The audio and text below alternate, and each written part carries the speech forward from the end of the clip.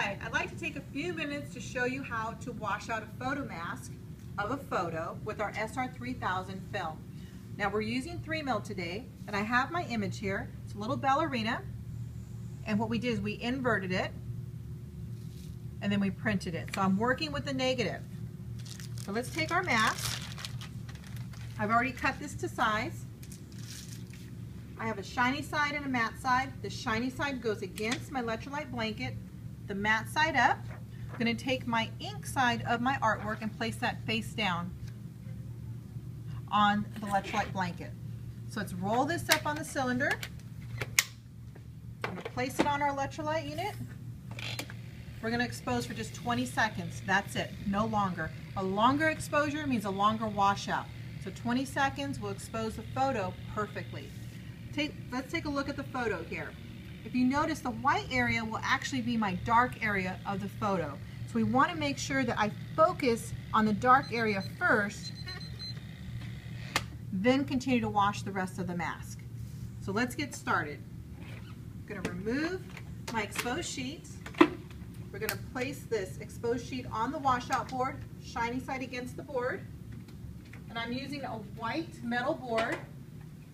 This should have come in your kit. I'm going to take my hand sprayer, and this is a pressurized fan spray. So let's go and get started. I'm using warm to hot water, and I'm about 1 to 2 inches away from the mask. As soon as I see my image here, I'm going to start focusing on the dark area. Nice even stroke.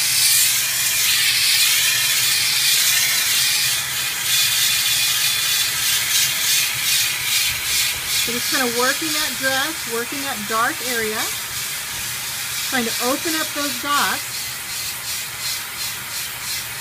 All right, now let's continue. We're just going to start from the top of the photo to the bottom. Nice even strokes.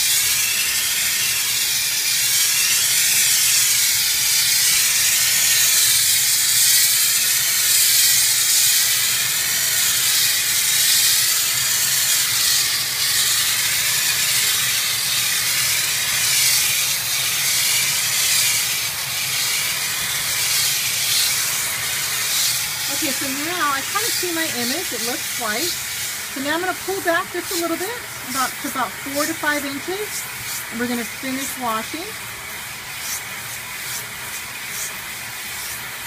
All right, that looks done. Let's take a look at this board here. And you see the photo.